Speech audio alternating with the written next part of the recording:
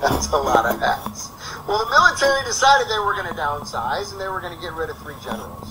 One from the Army, one from the Air Force, and one from the Marines.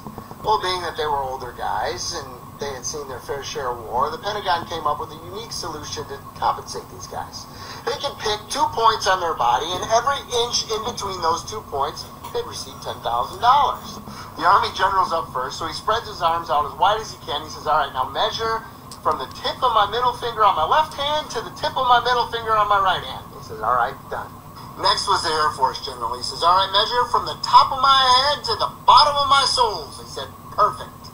The next up is the Marine general, and he says, all right, I choose the top of my pecker to the bottom of my balls. They look at him kind of funny, and they say, well, sir, even if you are very well endowed, that still wouldn't be enough money to pay you for all your years of service. He says, no, you told me I could choose any part of my body, and that's what I choose, and I need to have your word that you are going to give me what you promised. And he said, well, sir, if that's what you choose. He says, all right, get the tape measure ready. He drops his pants, and they say, sir, where are your balls? He says, they're in Vietnam.